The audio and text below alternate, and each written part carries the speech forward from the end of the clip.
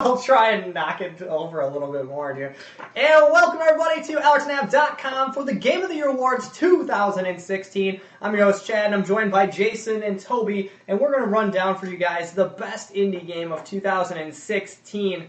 And, dude, I just want to say there is a shit ton of indie games out there, so it was really tough to kind of break it down here. We got quite a list here, so we're going to go down, we're going to chop them off hit them on the chopping block a little bit, and see what we end up with. We got Stardew Valley, Devil Daggers, Let It Die, Layers of Fear, Salt and Sanctuary, a little game called Severed, if you haven't checked that out, Dead by Daylight, Oxenfree, Overcooked, Pony Island, which was a pretty wild adventure, Enter the Gungeon, Inside, and Superhot. So, if you've played any of all of those, please follow along as we destroy them. And if you haven't played them, play them. Yes. I think they're all good, but I think Enter the Gungeon, I think, is the first one that has to go because we've already established that it's not as good as that formula. Yeah, to me, this comes down to Superhot and Inside. Like, to me, those are the two. I'm gonna just... I'm down with Let It Die, though. I really... Stay in. I really liked what Let It Die did. Just for the afterstage recap. Is Let It Die an indie game, though? It was one of the best innovations, I would say, of the year, if we had that category back, but it is... Wait, Let It Die? Best innovation? A free-to-play game? No, after the level. Oh, okay, you do it, and the map goes around. That was so really awesome. Cool. Yeah, I like so many times, so many times, like it's done loading and you don't realize it because you're like, oh yeah. Yeah, you want to see where you're going and how you. But is Let It Die an indie game? Let's establish that first. Because Suda is not an indie. That's like Suda 51 is not an indie developer. Grasshopper, I would not consider. I wouldn't call that a AAA studio. I definitely wouldn't. But I also wouldn't say it's the best indie game of the year. Up until this point, they've always released full price games. So. It doesn't mean they can't suffer a fallback in 1 year and go indie. Well, I don't think they're going indie. I just think they went free to play because they can figure they make more money. Yeah. I mean, I guess I don't really know a lot of, what developers I would say, Stardew Valley was made by one guy, and he doesn't have a major publisher. I think if you don't have a major publisher, that makes you more indie. Okay. But I would still consider Let It Die indie. I wouldn't consider it AAA. I mean, definitely. That's kind of more I go against that. When I was thinking of it, but I mean, I get what you're saying too, but... Is it going to make it either way? Probably not. Well, because, it should make it for that cool... It does one thing really well. It's free, play it. It's that simple. Yeah. But it's not going to make the list. Goodbye. The only time I can tell if it's an indie game is if it's not full price. If it doesn't have a full... that's like a thing. So free! So, No Man's Sky looks like an indie game, had 60 people behind it. I would never consider it that because Sony backed it. Yeah. And they published it. Devil Daggers. Not much to it, but damn, it was a fun experience. That was a fun weekend with that game, dude. Going back and forth on that thing. That was cool. I wish it had more to it. Did you guys play Stardew Valley?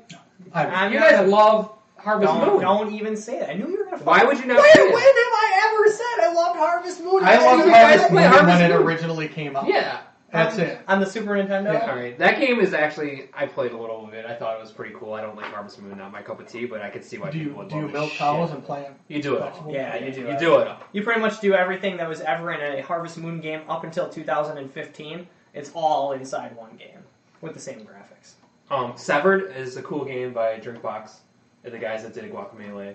Okay. And it came out on the Vita, and I didn't play it until it came out on iOS. And it's like a swipe role-playing game, cool story, great art style. I'm gonna knock it. It's really fun though. You should check. If you like Guacamelee and you like those guys, it's got that same kind of humor and style to it. Is it Metroidvania like Guacamelee? Or no, it's a first-person kind of move through an environment kind of situation. Nothing like Guacamelee. Salt and Sanctuary I'll take off the list, but I do recommend that if you are a fan of Dark Souls and you're a fan of side-scrolling Metroidvania-style games, that you definitely check that fucker out, dude. It does every one of those things justice. The graphic, the art style is awesome. The weapons, the armor, everything is just amazing. But it's just... Let me knock a couple out here. It's too big of a deal. Oxenfree, Tristan. Dude, Jason's going for the KO, dude. Well, why waste of time? Tristan's favorite game. He loved Oxenfree so much. I played it. I didn't like it. It was from the XTEL. Did you have a chance to check out Oxenfree? It was okay. Too telltale-y. I didn't like it. Dead by Daylight, I think that game was awesome. I wish we would have played it as a crew. It's basically Friday the 13th, the game. One person hides, four people hide, one person's the killer, and the killer has to kill everybody. It's fucking awesome, but we never played as a crew, so... Did you ever kill anybody? No. No. And then we have Layers of Fear, which you and Amy played a lot of. Wow, dude, I did not realize that was like an indie game because it felt really good production on that thing, dude. It was probably, and I mean, I'd hate to kick it off because it's extremely well done. It's probably one of the best first-person horror games that didn't utilize intense, in-your-face, what would I think, scare tactics, like the jump scares. Like, it actually, things changed around you where you started to feel it, and it was like a slow progression of, oh shit, it's going to happen. And obviously it had door slamming here and there, but it had things, but it really, like, you turn the lights off, you put the sound up, and you turn this game on. It's gonna scare you, dude. And they did a really good job of stage design too, as you're going through these rooms and you know dealing with the pictures and everything like that, and like the world is changing around you. You was facing one way, and there's like a beautiful room, and you turn around, and that room has changed completely, and it's something else, and you're like, how did they do that so quickly? Like you feel like you can kind of cheat the system sometimes, and like things are, dude, and it's a phenomenal game, dude. All right, so we'll keep that one. Yeah, let's keep it on a little bit longer. Because I had a ton of joy with that game. Pony Island was fun as hell. Yeah. But that game was so fucking hard, I never beat it. And I never will beat it because it's too damn hard. And I think it's hard in unfair ways. I think the puzzles are too challenging, and it's weird to say that, but I feel like they're tricky or something. I don't know. There's something about that. Like that game made me like so fucking mad. And I left, and I came back and played it, and then I'd beat a puzzle, and then I'd play it, and I'd just get stuck. And I was Aren't you like a detective, or someone's hacking you or something? Yeah, you're like hacking into an old arcade machine. And it's really cool. The art style is amazing. Like, it's an awesome game, but it's so hard, I just can't fucking beat it. I like hard, I don't like cheap. So. Yeah. I felt like it was cheap sometimes. Like, it didn't give me enough information. I like it hard, I don't like it cheap. Does that work? I don't know what to say to that. Superhot. That's probably the most innovative game on this list. Superhot. The fact that an indie studio is always like an indie studio. What do we have small left? Guy. It's Superhot, Inside, and Layers of Fear. Dude. That's tough. Inside was super good. The end. I think the last 15 minutes are the best part of that game. The rest of it, I just think is okay. Dude, so I would take Inside off, and I would say between Superhot and Layers of Fear. Dude. My experience with Superhot fairly recently, probably one of the most fun games I've played and didn't want to put down.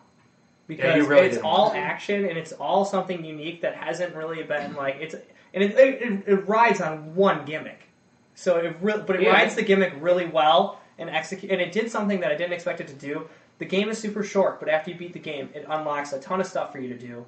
And that's where the game really fucking excelled for me. Because I liked the puzzles in the beginning. The first puzzle stage is awesome, dude. You jump off the top, you got a sword, and you got to take care of like all these like as polygon humans, like they're AI little robots. Yeah. And you have to take it out, and then you have to figure out how you're going to do this. Every dude, you barely move your mouse, and a bullet just inches closer. It's every little input into that controller and game that makes the game move with you. So you go fast, everything's going fast. You shoot your gun, it speeds up a little. Dude, the way the technological aspect of it, phenomenal, dude. The fact that an indie studio came up with such a cool thing that no one else has done before. I mean, to me, that's like the only thing it's missing is some sort of fantastical or human like skin on it, dude. I'm not too big of a I know. I really wish it would have ended and you went into the real world. Yeah, and then you continue on that. But I get why maybe they didn't, because it has to run so smooth to get all this stuff working. There's no like slowdown or anything. I'd say, dude, surprisingly, I think this happens every single fucking year. Is like in December, one game comes out of nowhere, and this is why I always say we need to do it at the end of the fucking year. That's why we wait till January 1st. Because I might not, and it didn't come out at the end of the year, but I wouldn't have had a chance to play it, dude, if I didn't wait till the end of the year. I'll take that over Layers of Fear. Okay, I think Superhot's the thing that was the coolest. I will be playing that later, so you'll never see him again once he starts playing. Plus, it has the best fake typing situation in the history of video games. It does. You think you're typing, but you're not. It's really controlling you. It's watching you, just like really we are. Yeah. We're watching you. Turn around. Don't turn around. Continue watching. Because we have the best indie game of 2016 for you guys. After a long battle and amazing indie games this year, tons of stuff that came out of nowhere and surprised us and did a lot of awesome things, dude. We're ending with Superhot as the indie game of the year. Definitely check it out. It's not an expensive game. You can get it on the Xbox, you can get it on the PlayStation. It's like $30. You can get it on PC, dude. Get it. Check it out, dude. It's a gimmick. It's going to make for endless moments for the entire year. Thank you, Jason. Thank you, Toby. Best indie game 2016, Superhot. And I'm going to try to fix the camera.